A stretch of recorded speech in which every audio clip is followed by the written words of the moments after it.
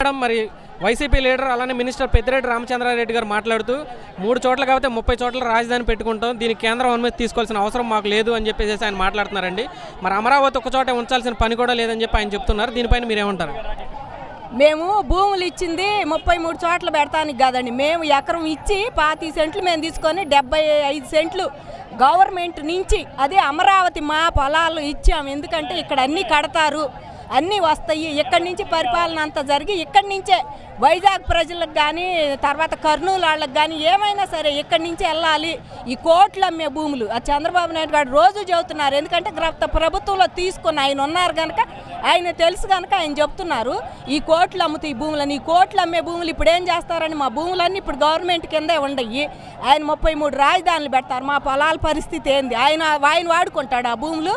మేము త్యాగం చేశారు, రూపాయి ఇవ్వాల. మాకు ఇంతవరకు గవర్నమెంట్ కౌలు రైతుల్లాగే మిగిలిపోయాం. 33 ఎకరాలు ఆయన పెట్టుకుంటే కేంద్రంతో పని లేకపోతే ఇంకా కేంద్రంతో ఆయనకి ఎందుకు? ఆంధ్రాని ఒక దేశం చేయమనండి. ఇక ఇండియాలో లేకుండా ఆంధ్రాని ఒక పక్క స్టేట్ లాగా పెట్టేయమనండి. ఆయన సొంతగా వీళ్ళనే పరిపాలించమనండి. ఇంకా కేంద్రంతో మోడీతో ఎందుకు, అమిత్ షాతో ఎందుకు, ఈ ఇండియా చట్టం ఎందుకు? ఇది కూడా ఒక జమ్మూ కాశ్మీర్ లాగా చేయాలనుకుంటున్నారు అంతే. వాళ్ళు ఇది అసలు సేమ్ జమ్మూ కాశ్మీర్ లాగే చేస్తున్నారు. చెయ్యాలని కూడా బాగా ఉంది మనసులో వాళ్ళకి. చేయమనండి. రాష్ట్రాన్ని ఆగం చేయటానికి పూనుకున్నారు. 33 రాజధానులు పెడతామంటే 33 రాజధానులు కేంద్రం నుంచి డబ్బులు ఇస్తాడు ఆయన? ఇక్కడ పెట్టింది ఏంది? ఇదంతా జనం డబ్బు, వాళ్ళ సొంతది కాదు. అంటే మమ్మల్ని ఏం చేయాలనుకుంటున్నారు? ఇక్కడ ఉండే పిల్లలకు ఉద్యోగాలు లేవు, జనం అంతా ఏమీ లేవు, ఇక్కడ ఆదాయం లేదు. నువ్వు అప్పులు తెస్తున్నావు, కోట్ల మీద కోట్లు అప్పులు చేసి తీసుకొస్తున్నావు. అది జరగని పని. ఇంకేదన్నా ఉంటే చెప్పమానండి ఆయన్ని, రామచంద్రారెడ్డి గారిని. ఇంకేదన్నా ఉంటే చెప్పమానండి. 33 రాజధానులు ఒక రాజధానికి ఇప్పుడు ఇక్కడ కూర్చొని పరిపాలించడానికి వాళ్ళకి గతి లేదు. అన్నీ అవైలబుల్గానే ఉండేవి. వాళ్ళు మార్చడం ఎందుకు? ఇక్కడి నుంచి పోవటానికి గతి లేదు. కానీ 33 రాజధానులు ఎట్ట పెడతాడు? ఎక్కడి నుంచి తెచ్చిస్తాడు? రాజధానికి ఎమ్మెల్యేలు క్వార్టర్స్ కడతాడా? ఎంపీలకి అదేంటి ఎమ్మెల్సీలకి కడతాడా? ఏం కడతాడు? వీళ్ళంతా ఏంటి జనం మీద వేస్తాడు ఈ డబ్బులని. వాళ్ళ ట్రాన్స్పోర్ట్ ఛార్జీలన్నీ మా మీద రుద్దుతాడు. ఇక మేమందరం ఇప్పటికీ అయిపోయాం, జనం కూడా అయిపోయారు. ఇప్పుడు వచ్చేవి లేవు, పోయేవి లేవు అన్నట్టు. పిల్లలకు ఉద్యోగాలు లేవు, రాబడి లేదు రాష్ట్రానికి. మరేం చేస్తాడు? 33 కడతాడని ఆయన అంటం ఏదైనా జరిగే పని కాదని ఆయనకి తెలుసు. జనాన్ని ఉలికిస్తే ఇక్కడ ఉలిక్కి పడేవాళ్ళు లేరు. ఇప్పుడు మీడియా ద్వారా అన్నీ తెలుస్తున్నాయి జనానికి. ఆయన ఏం ప్రత్యేకంగా చెప్పక్కర్లేదు. ఇప్పుడు ఇక్కడ రాజధాని గురించి ఒక క్లారిటీ ఇవ్వమనండి ముఖ్యమంత్రి గారు. మీ అందరూ అంటాం కాదు. ఇప్పుడు జగన్మోహన్ రెడ్డి గారి చేత అఫీషియల్గా మీరు అసెంబ్లీలో అనిపించండి ఇక్కడ రాజధాని లేదు నేను చెప్పేస్తున్నానని. వాళ్ళ వరకు జగన్మోహన్ రెడ్డి చేత అనిపించలా, మీరు అంటమే పక్క నుండి. ఆయన అనిపించమనండి, అప్పుడు తెలిసిద్ది రామచంద్రారెడ్డి గారికి. ఇదేదో పిల్లల ఆటలాగా మేము ఉంటామా పోతామా, గవర్నమెంట్ పడిపోద్దే ఉంటుందా అన్న మైమాంసలో చెప్పే మాటలే. కానీ ఇది నిజంగా క్లారిటీగా మంత్రులు చెప్పే మాటలు కాదండి. మెచ్యూరిటీతో మాట్లాడే మాట ఒక్క మంత్రి లేడు అందులో. ఎంత సీనియర్స్ అయినా సరే అంతే ఉండారు వాళ్ళు.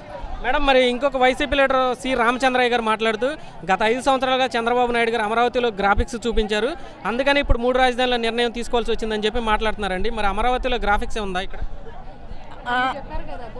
శ్రీ రామచంద్ర గారు మోస్ట్ సీనియర్ లీడర్ అండి. ఆయన కాంగ్రెస్లో కూడా పనిచేశారు, తెలుసు.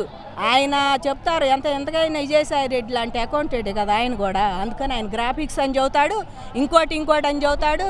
ఇంకోటి గ్రాఫిక్స్ అయితే మరి ఇక్కడ అన్ని కోట్లు పెట్టినప్పుడు కట్టేటప్పుడు మీరు అసలు ఇంతవరకు ఒక్కళ్ళు కూడా వచ్చి చూసినట్లు లేరు అనుకుంటున్నాం మేము. ఎందుకంటే మీ ఇళ్లల్లో కూర్చొని మీ జిల్లాల్లో కూర్చొని మాట్లాడటమే కానీ ఇక్కడికి వచ్చి ఈ అసెంబ్లీ దగ్గరకు వచ్చి ఇవన్నీ చూసి మరి గ్రాఫిక్స్లోనే కూర్చొని పరిపాలన చేశారా జగన్మోహన్ రెడ్డి గారు? ప్లస్ మంత్రులు కానీ ప్రతిపక్ష నాయకులు కానీ గ్రాఫిక్స్లోనే కూర్చొని చేశారా? ఇప్పుడు 2 సెషన్స్ అయిపోయినాయి అసెంబ్లీ, మరి వాళ్ళందరూ గ్రాఫిక్స్లోనే ఉన్నారా? ఎన్ని అయిపోయినాయి? మొన్న గ్రాఫిక్స్ చూడటానికేగా మరి చంద్రబాబు నాయుడు గారు వస్తే అంత అడ్డం తగిలి నానా రభస చేశారు. గ్రాఫిక్స్ అయితే మీరు చూసి మరి అన్ని వేల కోట్లు ఎందుకు ఇచ్చారని మరి కేంద్రాన్ని అడగపోయారు. కేంద్రంతో పని లేదు మీకు. మరి కేంద్రం నుంచి అన్ని తెచ్చి ఆ డబ్బులన్నీ ఏం చేశారని ప్రతిపక్షం మీద ధ్వజమెత్తపోయారు. మీరు ఇప్పుడు దాంట్లో ఉండారు మీదే కనుక. కాబట్టి గ్రాఫిక్స్ అంటే దూకమానండి పైనుంచి ఎక్కి అనేవాళ్ళ మేము ఒకటే సలహాండి.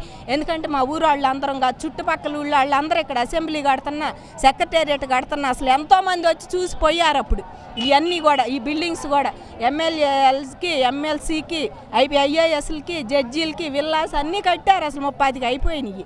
ఆయన ఇప్పుడు గ్రాఫిక్స్ మేము తీసేస్తామంటే ఇక్కడ నమ్మటానికి ఎవడు లేడండి. ఎవడు ఇష్టం వచ్చినట్టు వాడు ఒక రాయేద్దాము. కానీ ఇక్కడ రైతులు 75 సెంట్లు ప్రభుత్వానికి ఇచ్చిన రైతులు పోయారు. ఎవడు ఇష్టం వచ్చినట్టు వాడు మాట్లాడుతున్నారు. ఎవరు మాట వాళ్ళు మేము అంటాము పడండి అన్నట్టు ఉండారండి. మేమేం ఊరుకోము. రాజధాని ఇక్కడే ఉండాలి ఉంటుంది. ఆ గ్రాఫిక్స్ ఏందో వాళ్ళే కడతారు. తప్పకుండా జగన్మోహన్ రెడ్డి ఆ గ్రాఫిక్స్ పూర్తి చేస్తాడని కూడా మేము అనుకుంటున్నాం. ఎందుకంటే మా ఉద్యమం అట్లాంటిది. ఇవాళ 32వ రోజుకి వచ్చింది. ఆడాళ్ళు మగాళ్ళు అందరూ వచ్చి మాకు ఇతర జిల్లాల నుంచి కూడా సంఘీభావం తెలుపుతున్నారు. ఆయన మాకేమో మీరు మంత్రులు ముందుండి చేయిస్తున్నారు. మాకు రాజధాని కావాలి, విశాఖపట్నంలో కావాలి, కర్నూలులో కావాలని వైసీపీ మంత్రులు మీ జెండాలతో చేస్తున్నారు. ఇక్కడ రైతులు ఏ జెండా లేకుండా రైతు జెండా పట్టుకొని చేస్తున్నాం మేము. ఇక్కడ మీ జెండాలు ఏం పని చేయవు. మీరు దగ్గరుండి ఉద్యమాలు చేపించే మంత్రులు ఏమనాలో మాకు అర్థం కావట్లేదు. అసలు దగ్గరుండి ఉద్యమాలు చేపిస్తున్నారు రాజధాని కావాలని. మాకు భూములు ఇచ్చిన రైతులు ఆక్రందంతో ఆవేశంతో మాకు బ్రతుకు పోరాటంతో చేస్తుంటే మీరు దగ్గరుండి ఉద్యమాలు చేపిస్తున్నారు అనండి. మీరు కూడా ఒక మాటలని ఇదంతా వైసీపీ వాళ్ళు చేసేదండి. మాకు ఇంతవరకు ఒక్క వైసీపీ వాళ్ళు సపోర్ట్గా రాకపోగా దూరం నుంచి మా మీద రాళ్ళు ఇసిరేయటం, ముళ్ళు ఇసిరేయటం, వాళ్ళు ఇష్టం వచ్చినట్టు మాట్లాడతాం. ఇప్పుడు ఇక్కడ గెలిచిన ఎమ్మెల్యే కూడా సంఘీభావం తెలపపోగా ఆ సానుభూతిగా కూడా మీడియా ద్వారా కూడా మాకు ఒక మాట చెప్పపోగా వాళ్ళు ఇష్టం వచ్చినట్టు మాట్లాడుతున్నారండి. ఆ గ్రాఫిక్స్ అయ్యో వాళ్ళే ఉంటారు ఇక్కడ, వాళ్ళే పరిపాలిస్తారు. ఎందుకంటే తప్పదు జగన్మోహన్ రెడ్డి గారికి అనుకుంటున్నాను నేను అక్కడ తెస్తా ఇక్కడ తెస్తాను అని. కేంద్రం ఏం చూస్తా ఊరుకోదు అనుకుంటున్నాము. మోడీ గారు మా సహాయం చేస్తాడని మేము అనుకుంటున్నామండి. మేడం, మరి బొత్స గారు మాట్లాడుతూ ఒక సామాజిక వర్గానికి లబ్ధి కోసమే చంద్రబాబు నాయుడు గారు ఇక్కడ రాజధాని అమరావతిని ఆలోచించాడు కానీ వేరే కారణాలు ఏం లేవని నిన్న కూడా మాట్లాడుతున్నారు. మేడం, దీనిపైన ఏం చెప్తారండి? బొత్స సత్యనారాయణ గారు ఒకసారి ఇది ఇక్కడ నియోజకవర్గం ఏదో ఆయన ఆలోచించుకోవాలండి. మెయిన్ ఇక్కడ నియోజకవర్గం శ్రీదేవి ఎట్లా గెలిచిందో ఆలోచించుకోవాలి. ఇది ఎస్సీ నియోజకవర్గం. శ్రావణ్ కుమార్ గారు ఓడిపోయారు. ఇప్పుడు శ్రీదేవి గారు వచ్చారు. ఇక్కడ ఒక కులం అని అందరూ కమ్మాళ్ళ మీద పడి అది మరి చంద్రబాబు నాయుడు గారి మీద ఇండైరెక్ట్గా మీరు అంటున్నారని మాకు అర్థమైంది. ఎందుకంటే ఇక్కడ అన్ని కులాల వాళ్ళు ఉన్నారు, ఒక కులం లేదు. మీరు ఇండైరెక్ట్గా చంద్రబాబు నాయుడు గారిని అనాలనుకుంటే అంటున్నారు, మమ్మల్ని కూడా అంటున్నారు. ఎందుకంటే ఇక్కడ ఒక కులం వాళ్ళు మేము లేదని మేము ఇచ్చింది చాలా తక్కువ పొలం. ఇక్కడ చౌదరీస్ ఇచ్చింది చాలా తక్కువ. అందరూ ఇతర కులాల వాళ్ళే, బీసీలు ఎస్సీలు వాళ్ళు ఇచ్చినవి ఎక్కువ ఉండయి. చౌదరీస్ చాలా తక్కువ. ఇక్కడ ఇచ్చిన పొలం అది ఒకసారి గుర్తుపెట్టుకొని పొద్దుగూకులు మమ్మల్ని మా కులాన్ని ఎత్తిపోడితే మాత్రం బాగోదండి. ఎందుకంటే ఇప్పుడు జనాన్ని బాగా కాక మీద ఉండారు. సత్యనారాయణ గారు కనపడితే మామూలుగా ఉండదు. ఆయన ఇష్టం వచ్చినట్టు ఆయనకు అమ్మ కులం అంటే ఇక్కడ అమ్మ కులంలో ఎంతమంది ఇచ్చారండి పొలాలు? 7,000 మంది కూడా లేవు. 7,000 ఎకరాలు కూడా మాకు లేవు నిజం మాట్లాడితే. మిగిలినంతా వాళ్ళదే పొలం. మేము ఒక కులం కోసం ఇక్కడ చేయలేదండి. హైదరాబాద్ అభివృద్ధి చెందినప్పుడు మరి ఎందుకనలా మీరు అంటే మీరు రెడ్లు ఉంటారని రాజశేఖర రెడ్డి చేసినప్పుడు మూసుకొని కూర్చున్నారు హైదరాబాద్లో. మరి చంద్రబాబు చేసేటప్పుడు అప్పుడు అనలేదు ఆయన మీ కులం వాళ్ళు ఇక్కడ ఎవరో చూపించండి. ఇక్కడికి వచ్చి కులం అంటే ఎట్లా మాట్లాడుతున్నారు మీరు? ఈ సెంటర్ అని చేశారు అంతేగాని కులం ప్రాతిపదిక మీద చేయలేదు. సెంటర్ అని చేశాడు. అందుకే కర్నూలు అంటున్నారు కదా, మేము వైజాగ్ వెళ్ళలేము, చేస్తే అమరావతి లేకపోతే మాకు ఇచ్చేయండి క్యాపిటల్ అని. కొట్టుకొని చావండి. ఇక్కడ పరిపాలన ఏం జరగదండి. జగన్మోహన్ రెడ్డి గారి వల్ల అసలు అవ్వదు. ఆయనకి ఇదేం చేయలేక మీ ఇష్టం వచ్చినట్టు మీరు కొట్టు చావండి, మా ఇష్టం వచ్చినట్టు మేము కూర్చుంటాము, మేము అటు ఇటు అని 2 కాళ్ళ మీద నేను మంత్రులతో అనిపిస్తాను. నేనైతే అఫీషియల్గా ఇంతవరకు అనలేదు ఆయన అసెంబ్లీలో. అంటే బాగుంటుందని మేము కూడా అనుకుంటున్నాం. అంటే నెక్స్ట్ స్టెప్ ఏం చేయాలనేది రెడీగానే ఉంటారు అందరూ. ఆయన అంటే ఏం చేయాలి ఇంకా ఇంతవరకు ఏం అనలేదు. అటు చేస్తాను ఇటు చేస్తాను, అటు పోతాను ఇటు పోతాను అంటున్నారండి. మంత్రులు అందరూ ఇదే దాని మీద ఉండారండి. పైపెచ్చు మొన్న రోజా గారు మమ్మల్ని మహిళా రైతులు ముందు కూర్చోబెట్టారు, మీ మొగుళ్ళు వెనక కూర్చున్నారు ఆడంగిల వాళ్ళని వాగుద్ది. వాళ్ళు ఆయన అసలు వెనక కూడా ఉంటల్లా. మా మొగుళ్ళు అన్న వెనక కూర్చుంటున్నారు మమ్మల్ని ముందు కూర్చోబెట్టి. మా మొగుళ్ళు మమ్మల్ని ముందు కూర్చోబెడితే దానికేందంట నొప్పి, దానికేందంట మా మొగుళ్ళు మమ్మల్ని ముందు కూర్చోబెడితే దానికేందంట నొప్పి. అదే దానికేంది నొప్పి. మిమ్మల్ని ముందు నెట్టి మగాళ్ళు వెనక కూర్చున్నారంటే మగాళ్ళు ఏం పిరికి పందలు కాదండి. మా వాళ్ళు పిరికి పందలు కాదు. మీరే ఆర్టీసీ బస్సుల్లో పెద్ద ఎప్పుడు ఎక్కలేదేమో ఎక్కి చూడమనండి. ముందు 4 సీట్లు ఆడవాళ్ళకి వదిలేద్దాం, ఆడవాళ్ళని గౌరవిద్దాం, ఆడవాళ్ళకి ఈ సీట్లని బోర్డులు పెడుతున్నారు. పార్లమెంట్లో బలాలు గుద్దుతున్నారు రిజర్వేషన్ల కోసం.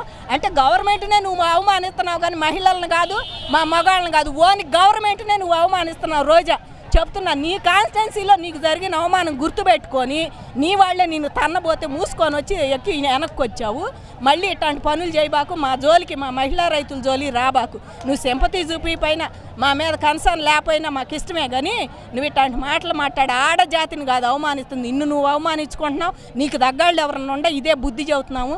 మీరు మహిళలను అంటే దేశంలో పార్లమెంటు దాకా పోద్ది ఈ మాట. పార్లమెంట్లో రిజర్వేషన్ కోసం ఇప్పటికీ పాటలాడుకుంటానే ఉండారు మహిళలు, కానీ ఇవన్నీ అర్థం లేని అనుకుంటారు. మమ్మల్ని అనొద్దు, మా మొగుళ్ళు కనీసం మా వెనకన్నా నువ్వు నీ మొగుడు అసలు ఏనాడు కనపడ్డు, వాడు ఎక్కడ ఉన్నాడో కూడా కనపడ్డు మాకు. నువ్వే వచ్చి పొద్దుగూకులు చెబుతావు, నువ్వు కూడా మహిళల గురించి చెబుతున్నావు అంటే ఇంకేం చెప్పాలో మాకు అర్థం కావట్లేదు. ఇట్లాంటి మమ్మల్ని వైసీపీ వాళ్ళు ఎవరు కామెంట్లు చేయొద్దండి. ఎవరి కాళ్ళు చేసుకొని పెయిడ్ ఆర్టిస్టులు అయితే పెయిడ్ ఆర్టిస్టులు లాగా ఉండండి, అక్కడే కూర్చొని చేసుకోండి. బయటకు వచ్చినప్పుడు డిగ్నిటీగా మీ ప్రొఫెషనల్ లేదు. అది కాకుండా మీరు ఇప్పుడు ఎమ్మెల్యేగా వచ్చినప్పుడు దాని గురించి మాట్లాడి కొంచెం డిగ్నిటీగా ఉంటే బాగుంటుంది అనుకుంటున్నాం. మేము ఎమ్మెల్యేలు పిచ్చాళ్ళలాగా మాకన్నా హీనంగా మాట్లాడబాకండి. మేము ఇళ్లలో పనులు చేసుకొని పొలాల్లో పనులు చేసుకొని ఆడవాళ్ళకన్నా హీనంగా మాట్లాడితే పిచ్చాళ్ళు అంటారు, రాళ్ళు ఇసిరేస్తారు ఈసారి వచ్చినప్పుడు జనం, అంతే వాళ్ళకి. Thank you.